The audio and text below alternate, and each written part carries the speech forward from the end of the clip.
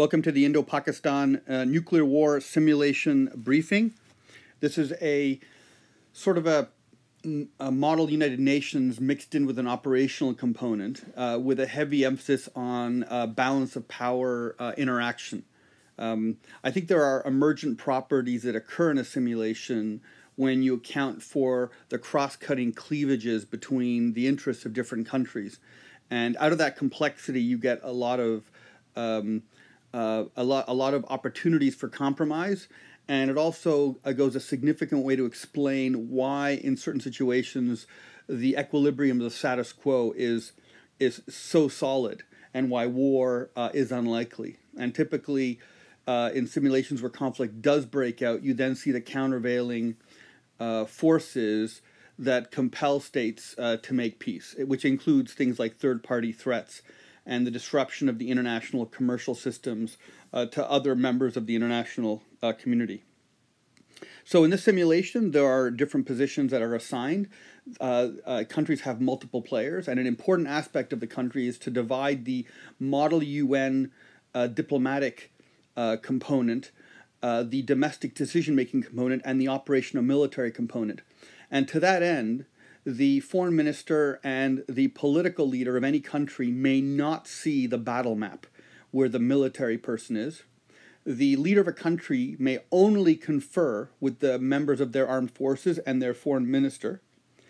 And only the foreign ministers of countries can speak to other foreign ministers of other countries.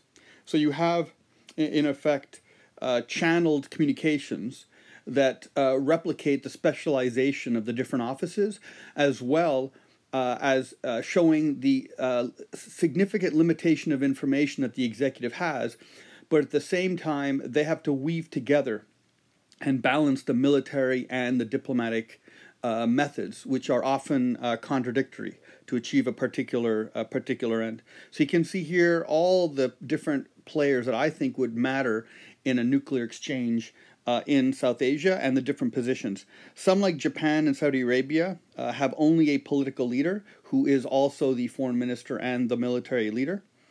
And you have the same situation for the Russians and the European Union, who are abbreviated to two.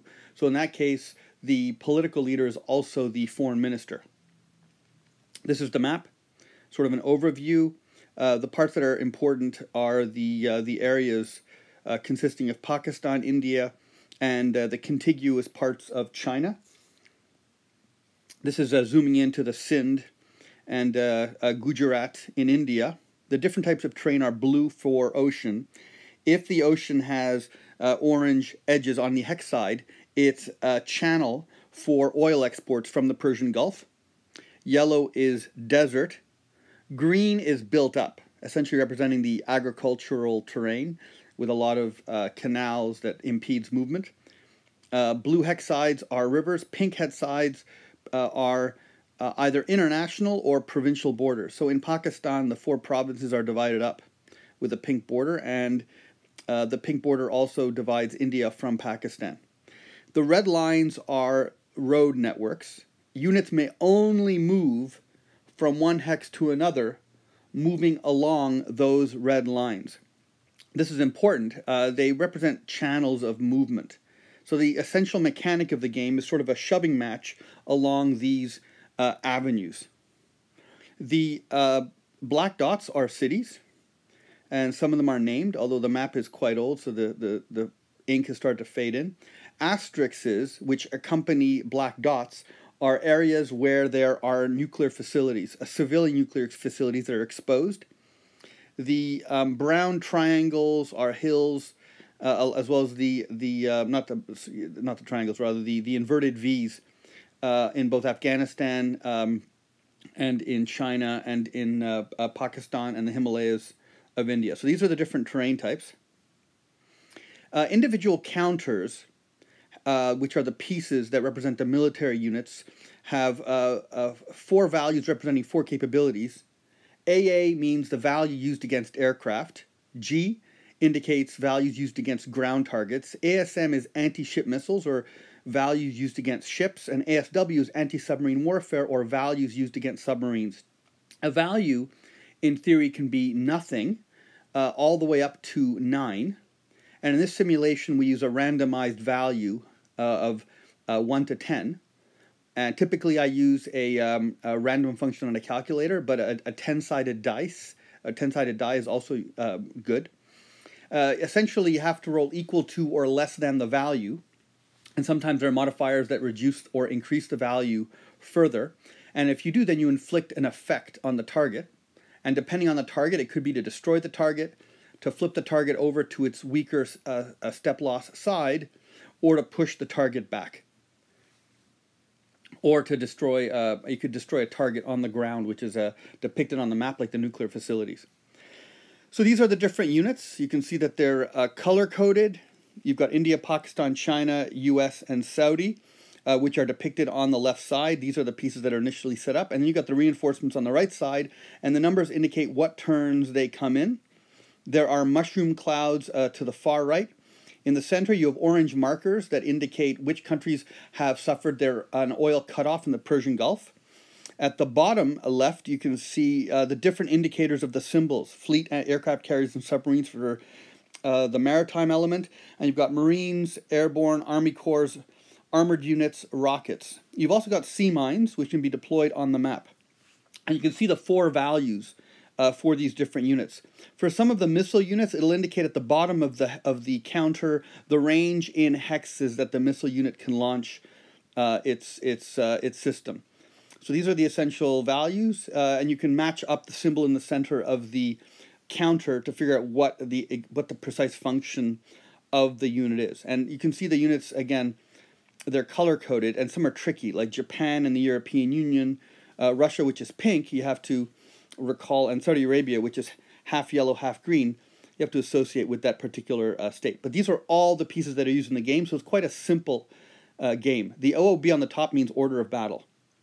So this is the orange sea line of communication that comes from the Persian Gulf, where the oil is. And it's not very easy to see, but along the length of it are the names of countries written in red. And if ever a mine is placed in the sea line of communications closer to the origin of the Persian Gulf, closer to the origin of the Straits of Hormuz, then all countries past that are without oil. And those orange markers will be deployed to indicate that there is no more oil for that country, and that country suffers a -1 in combat for its air and ground units in the subsequent turn. Each turn is in this simulation is approximately 1 week, and each hex is approximately 75 kilometers, just to give sort of a rough scale to the simulation.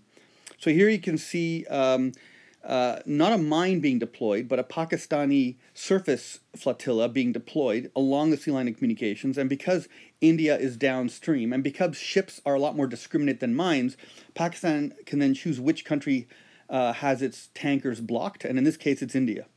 So India will have the minus modifier until any other nation comes along and removes Pakistan's flotilla, or Pakistan removes it voluntarily. That blockage of oil will persist. Here you can see mines laid, and here it's near the very edge of the map, 4 hexes away from the edge of the map, and because the EU and the USA are beyond the mine marker, they suffer a no oil penalty. So this is the setup. Essentially, the Indians set up first, followed by Pakistan. They set up their respective ground units, air units, and sea units. The sea units are set up respectively in Karachi and Mumbai. The air units can be set up no more than 1 per city. So each city represents a network of air bases and airfields located in and around the urban area. Then you've got China as well that has to be set up. Then the U.S. puts its 2 aircraft somewhere in the GCC. That means Saudi Arabia or the United Arab Emirates or Oman or Qatar. The U.S. chooses. And then there are the Saudis that have to deploy their units in Dhahran in the Persian Gulf. Now, India deploys its army units first, and then Pakistan follows. And this is what's important. There are more road networks than there are units, and India has to divide its units between the Himalayan border with China and with Pakistan. Pakistan's got fewer forces, but it's also got less to defend. But in both cases, India and China will be faced with an inadequate amount of ground forces to cover all of their infrastructure. So difficult choices will have to be made. And you can see here the numbers indicate which type of a particular unit, because there is more than one kind of aircraft unit, for example, in the Pakistan Air Force or the Indian Air Force. This is the consolidated reinforcement chart. Every turn, these pieces arrive. You can see in turn 2, India, China, and Russia have units that are deployed. In the rules, it specifies how the units are deployed. For example, if you're looking at the European Union or Russian or American aircraft, they can be deployed anywhere they are invited. Chinese aircraft can be invited into Pakistan. American aircraft can be invited into both India and Pakistan, although it almost never happens. Russians may deploy their airborne unit on a particular location, as can the Americans their airborne unit. All ships are put anywhere on the blue part of the map, the Arabian Sea or the Persian Gulf, and they have basically unlimited movement. This is the aircraft range chart, which is important for keeping track of for the tactical combat. Most of the air forces have a range of 5 hexes, which means from the city where they're based, they can fly out to 5 hexes to hit a ground unit. They can fly out 10 hexes to hit ships, and 15 hexes to hit subs, if they have the capacity to attack the sub. And this represents different kinds of aircraft. Maritime surveillance aircraft have longer ranges. Nuclear weapons dropped from aircraft give the aircraft a 20 hex range if they're launched from India and Pakistan, and a 10 hex range if they're launched from China. And for China, it basically represents the Q-5 Fantan missile, where for Pakistan it's the F-16, and for India it's the Mirage. The Americans, the Russians, European Union, and Japan have in-flight refueling. Their aircraft have unlimited range. Although curiously, Japan has no airplanes in this particular sim. U.S. carriers have a 20 hex range. And once they've suffered one step loss in combat, they no longer have that 20 hex range. Essentially, the carrier's been stripped of aircraft, and all they have is the surface action group. And here's some sort of additional values that we'll talk about later. So this is a very quick ground combat in the Himalayas. You've got China to the top right, and the bottom left is India. Aircraft are based at cities. Ground units are based at along red lines, which are the infrastructure, and the game is basically a shoving match. So the game starts with India going first, and India's got an infantry unit, an armored unit, then an infantry unit. The infantry units have a value of 1, 0, 0, 0, going clockwise from the 1 value. The 1 represents their ability to shoot at aircraft. So if an aircraft is put over an Indian unit, they can roll to try to stop the aircraft from attacking. And so, very briefly, the way the combat here works, and we'll get into the more details in a moment, is the Indian player wants to push the Chinese soldiers back, and they want to be able to move into China. So, what they've done with the top leftmost unit is that unit's moved into China, because there's no opposing Chinese unit. The other 2 Chinese units are going to be attacked by the Indian unit, the armored unit. The infantry units, that's the units with the big X in the middle, are essentially corps of about 50,000 soldiers. They have very limited offensive capability unless there's no unit opposing them, so they can advance against no opposition, but and they can move 1 hex per turn. All ground units can move 1 hex per turn unless they're airborne. They can just be dropped on the map wherever, and then they begin their 1 hex per turn movement. Now what the Indian player's done is taken his 2 aircraft, flown 5 hexes. Now, I've made an error with one of them. The Indian aircraft on the extreme right could not have gone that far, but let's just pretend it can do 6 hexes. And so those aircraft then engage in combat. And they engage in combat using the values, which are the air-to-air attack values, which are the bottom left, which you can see on the left side is 3 for the Chinese unit, 3 for the Indian unit. So you would take a calculator and randomly generate a number, and if it's 3 or less, then they inflict a step loss on the aircraft, the opponent, and then they flip the aircraft over. So that combat was resolved. In addition, the Indian armored unit, the one with the sort of circle or the oval in the box, has to roll less than the attack value of 3, which is the top left number for a ground attack. From that, we do some modifications. If the combat is occurring into a hex where the defender's in the mountains, and in this case it's hard to see, but the Chinese are in the mountains, there's a -2 modifier, so that 3 becomes a 1. If the unit's attacking across a river, it's an additional -2. Rivers are very large in South Asia, and so it'd be a total of -4. And if it's attacking into a defender's hex with a city on it, a black dot, then it's another -1. So those are the 3 maximalist values that can modify it. Now, a value of 1 is always a success in the attack, and rolling a 10 is always a failure, regardless. So in this particular instance, the Indians would have to roll a 1 with the armored unit to be able to push into China. So here we have the result of the combat. In this, if you look at the Chinese aircraft unit on the extreme right, it's been flipped over to its weaker side.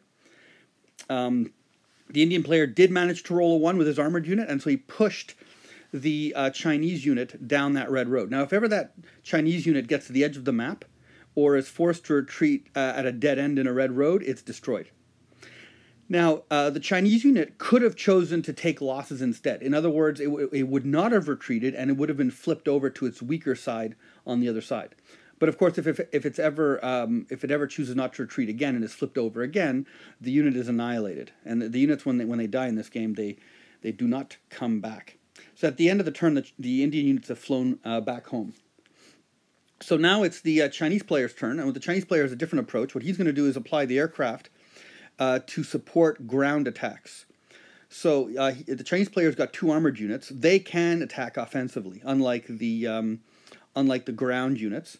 And so you can have a maximum of 1 attacking aircraft supporting a ground attack per ground unit attacking. And when you attack a hex, you have to attack all the different units in the hex separately.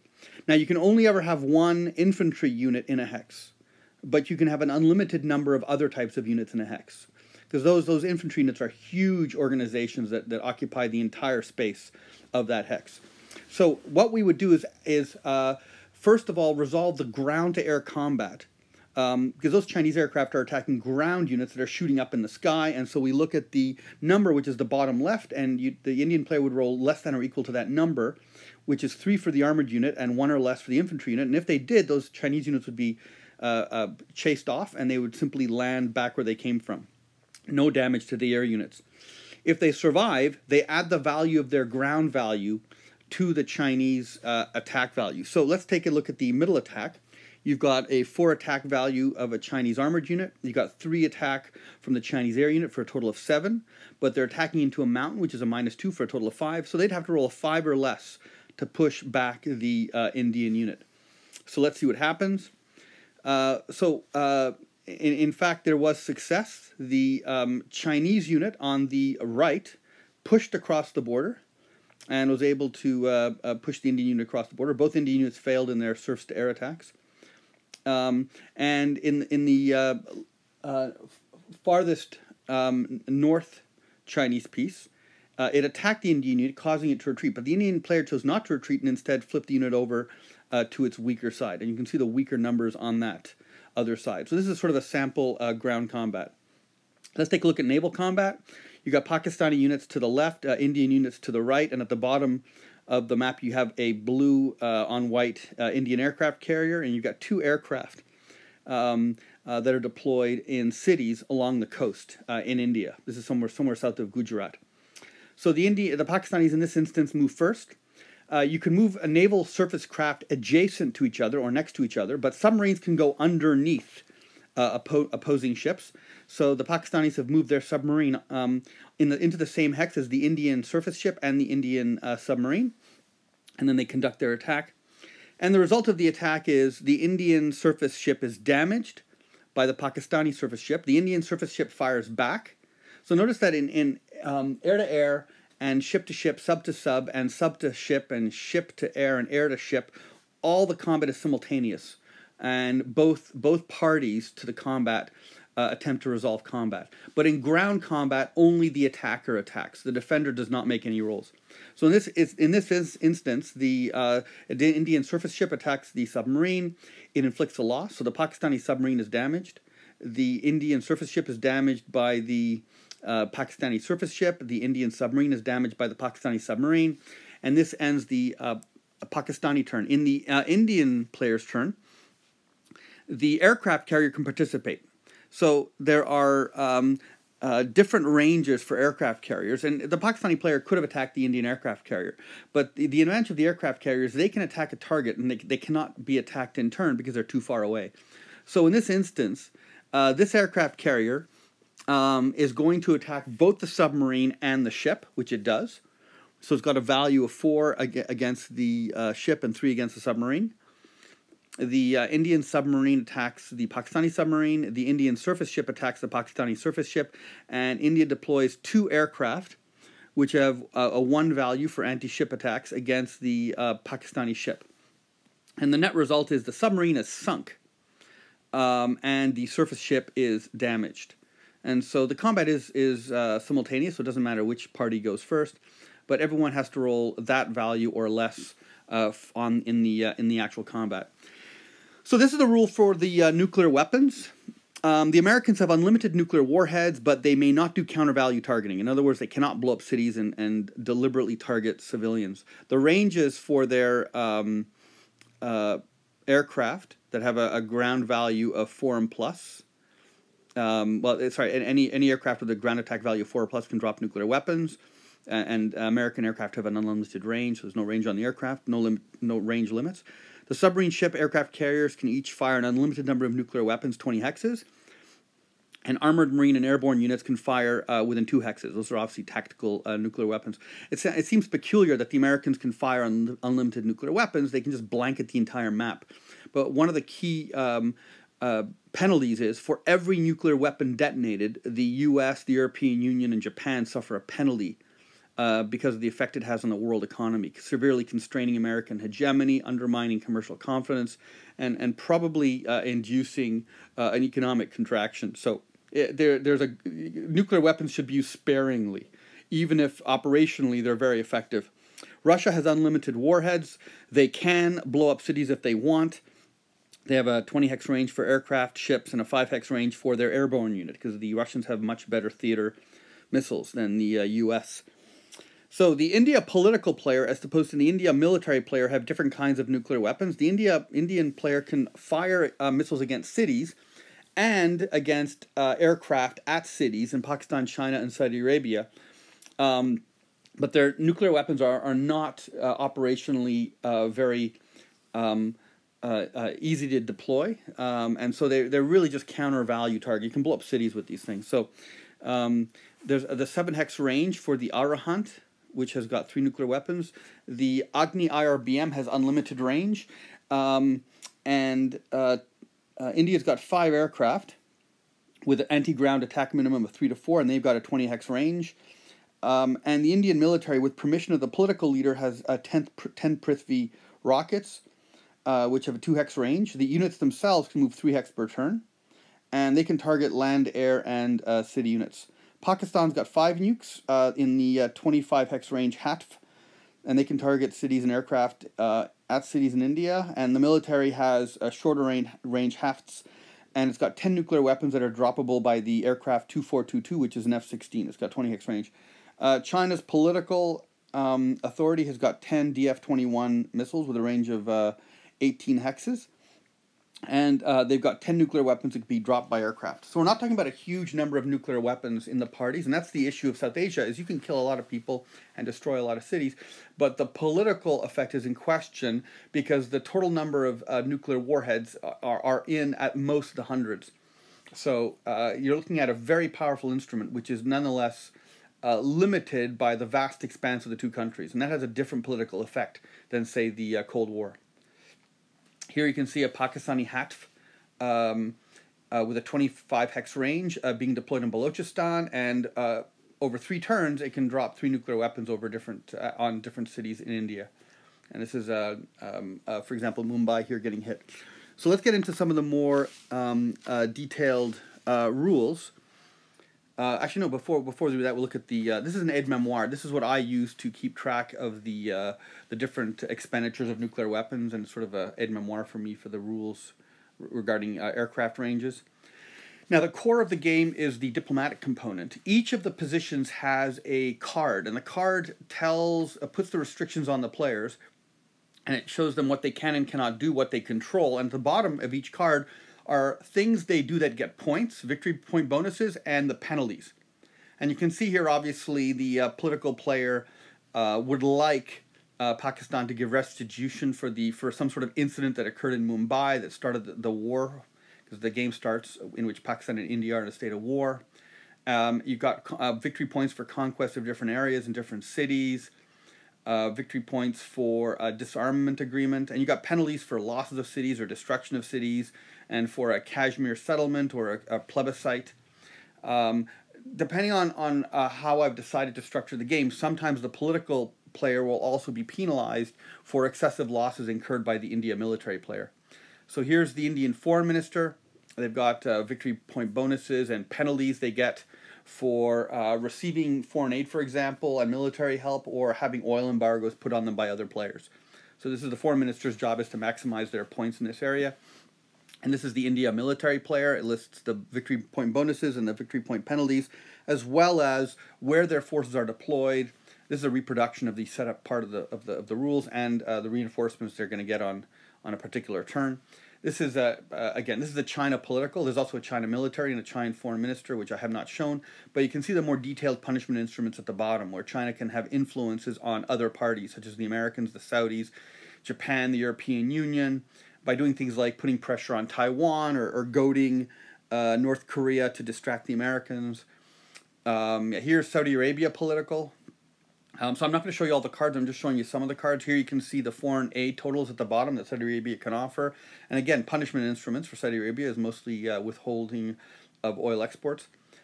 So all the different players, all the positions each have their own card, and players, are strongly recommended to look at the cards, see what they have to do, and then consult other players to see how their interests interact or compete with the interests of other players. Here's a list of international agreements. You've got United Nations Security Council. They can propose a ceasefire, and there's penalties for breaking it. United Nations Security Council can create a formal condemnation if the Americans, the Chinese, European Union, and Russia agree. India and Pakistan can agree to a Kashmir settlement or a Kashmir plebiscite or a conventional disarmament agreement or even a ceasefire agreement. So it's sort of complicated choices here. This is ultimately how I determine the players. I have sort of a Monte Carlo where I record repeated plays of the game. I work out the average point scored, and then I work out the deviation for a given game from that score, and then I compare the values between countries. So students are not playing against other countries. Students are playing against other players of the same country in previous plays of the game. Now, I know probably a more appropriate way of determining a winner in this game is to take the standard deviation above or below the mean from the distribution of values, and then use that to compare between different players. But that's a future project I'm going to do when I got more time. So let's go back and review some of the more detailed rules for combat. Sort of going through the rules here. Let's go back here to the border with India and China. So just a couple of minor rules. The Russian airborne and air units can be placed in any Indian city. And once the airborne unit's deployed, like the American airborne unit, it can move 1 hex per turn. The U.S. Marines and Armored Corps enter accompanied by a sea unit or an aircraft carrier unit. That should be American. And then it's deployed at a city on a coast, and then it moves normally like any other unit. Units may be pulled off the map, but they cannot return thereafter. And you would do that if you want to save a unit from being completely destroyed, for example, and losing victory points for it. Essentially, you have 2 camps. The first camp is India and Russia, and they're supposed to move very quickly. They have about a minute to move all their pieces, because there's not a lot of pieces.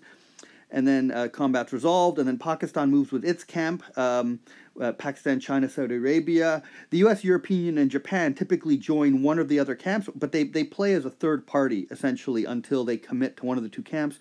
Saudi Arabia and China and Russia can switch camps if they want, but it's sort of atypical because of the way that the points are resolved. Now, essentially, infantry units, you can have a maximum of one of those per hex, but you can have an unlimited number of armored units deployed on top of those infantry units, and you can have unlimited number of armored units stacked together. So those are really, the armored units are your offensive units. Now the problem with the armored units is aircraft can never cause a step loss on a ground infantry unit. A ground infantry unit has to basically voluntarily lose a step, and when it's being pushed back, and it chooses not to retreat, or it could lose a step from having a nuclear weapon dropped on top of it. But armored units can be destroyed from the air, and with nuclear weapons, and so because they're more exposed, they're less dug in, they're less extensive, there's less content to them than the vast infantry corps type organizations, so they can be destroyed. We talked before about the combat terrain effects, which is -1 if the target is in a town, -2 if there are mountains, -2 across a river. There's also a +1 modifier if an aircraft is attacking a target in a desert, which is indicated by a yellow hex, and a -1 if an aircraft is attacking a ground unit located in a city or a mountain. Which in effect is the ground units getting cover by being hidden there. Whenever ships are operating in the coast and they're being attacked by an aircraft, the aircraft gets a +1 because ships operating next to coasts are vulnerable to other effects like being hit by coastal defense type of craft. So I'm just going through the so nuclear missiles. Nuclear missile units themselves can move 3 hexes per turn. They can never be destroyed from the air, even with nuclear weapons. However, if ever they're alone in a hex and a unit moves on top of them, they're destroyed.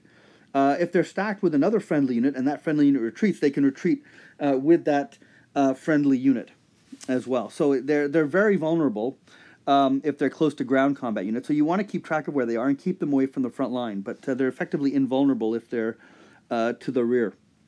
Now, the Indian aircraft carrier unit has a range of 5 hexes, and the aircraft carrier unit has a range of 20 hexes. And so if the Americans and Indians use their aircraft carrier, then there's no response fire from the country that they're attacking. So nuclear weapons. States can use nuclear weapons at any time once they have permission of the political authority. The Americans cannot, of course, use nuclear weapons against cities. In this particular simulation, delivery is assumed to be automatic. You don't have to roll to see if the nuclear warhead works. We assume that they all function perfectly. There's one exception to a ground unit. Whenever a C unit is struck by a nuclear weapon, it loses a step, and if it's already at a half-step strength, it's destroyed. Nuclear weapons, of course, can be used to blow up a city for victory points, gains, and losses.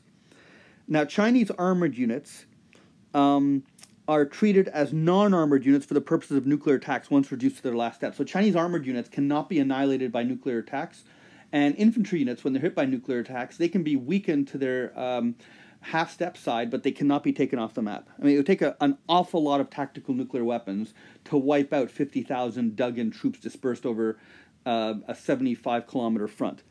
So on the scale of the nuclear weapons of this game, it's simply not possible.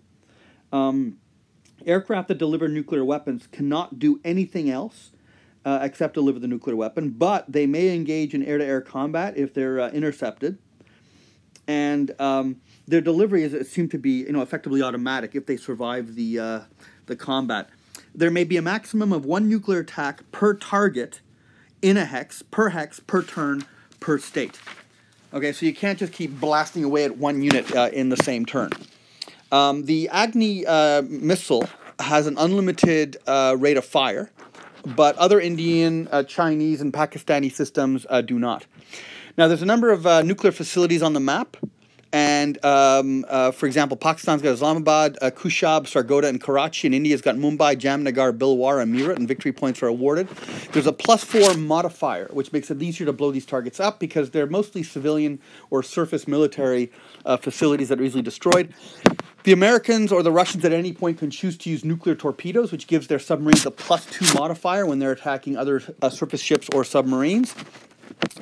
Whenever any embargo or foreign aid is provided, it must be done in writing and it must be given to the professor. And once it's given, it's locked in. But they may be conditional. You could say Japan provides not the full amount of foreign aid, but let's say a third of their foreign aid. Let's say they have 10 points and they give 3 if India ceases to blockade oil from Saudi Arabia, something like that. So the oil embargo leads to a -1 penalty to combat, and it only affects the attack. It doesn't affect the turn in which the country is defending. To lay mines, you need 1 ship per turn to lay 1 level of mines, or 1 ship in the hex to remove 1 layer of mines. You can have maximum 5 layers of mines, and as long as a mine is there, it's indiscriminate. Everybody down stream of the sea line of communications does not get any oil. Once all of Pakistan's hexes in the Punjab and the Sindh are occupied by Indian units, and the 2 provinces are indicated by pink borders, then Pakistan surrenders. All their pieces are removed. There's a particular governance rule. The Pakistan military may hold a coup and displace the political player if they get written permission of either the Chinese or the Saudi foreign minister. So this is the one instance in which the military leader of a country, Pakistan's military, can talk directly with the foreign minister of another country. So this is the simulation. There are a couple of other minor rules, but the core of the simulation is in the player cards, and so those would have to be, the player would have to be very familiar with them in order to maximize their victory points.